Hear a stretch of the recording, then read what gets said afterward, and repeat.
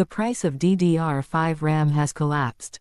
At launch, the price of DDR5 RAM was high, especially compared to DDR4.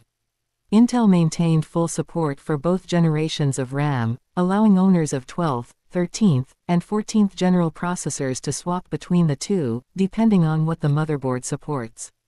AMD wasn't in the same position as it launched an entirely new platform for the AMD Ryzen 7000 series of chips.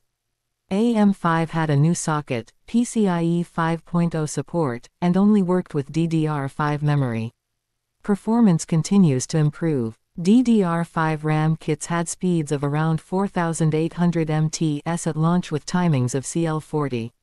The transfer rate far exceeds what's possible through automated overclocking with DDR4, but the latency and timings weren't up to par, and this made any DDR5 performance gains within the margin of error.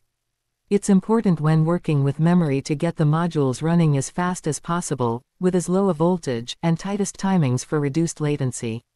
This is why the fastest DDR4 kits were the better choice for those with older systems and even the newer Intel CPUs. DDR5 is the future. Motherboards with DDR4 support will begin to dwindle, especially as Intel lays the groundwork to leave the generation behind.